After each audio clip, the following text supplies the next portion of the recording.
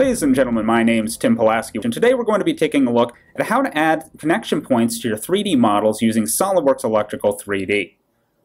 Now I have here a basic connector, 6-pin connector, that I want to make electrically intelligent, and to do so we're going to add in some connection points. Now before I get started, one of the first things you'll want to do is create a sketch with a sketch point for every wire that you want to connect to this device, whatever it may be.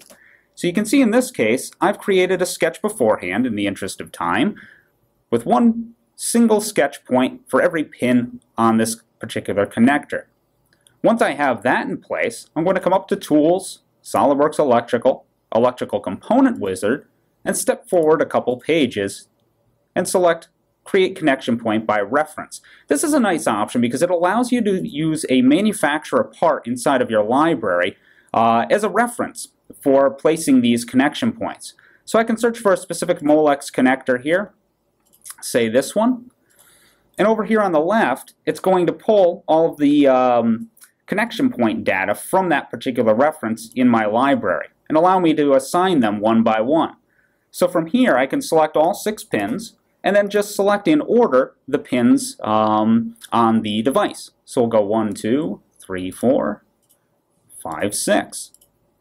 And once I've done that, all I have to do is select the green check mark, and the software will go through and add in connection points one by one by one. Now, if I rotate this a bit, you can see that a bit more clearly. Right? So that's all there really is to it. Now this component can be wired into my 3D SOLIDWORKS electrical assembly. Another thing that you might want to do is add in a cable connection point as well. If this is going to be a part of a harness, for example, you'll want a cable connection point. And the process is exactly the same. I'll create a sketch point, say in this case out here in space. Okay, so we'll show that. And this is offset a little bit from the back of the connector, and that's basically where the cable is going to branch out into the individual conductors.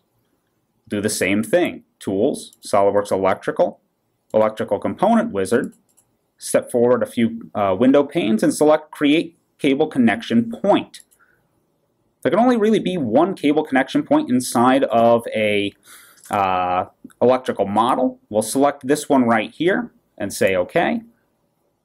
And if we finish, you can see that it's added a cable connection point now as well. Now we're all set to use this component inside of our 3D assemblies, harnesses, and the software will use our schematics to properly route this cable. So thank you guys very much for watching.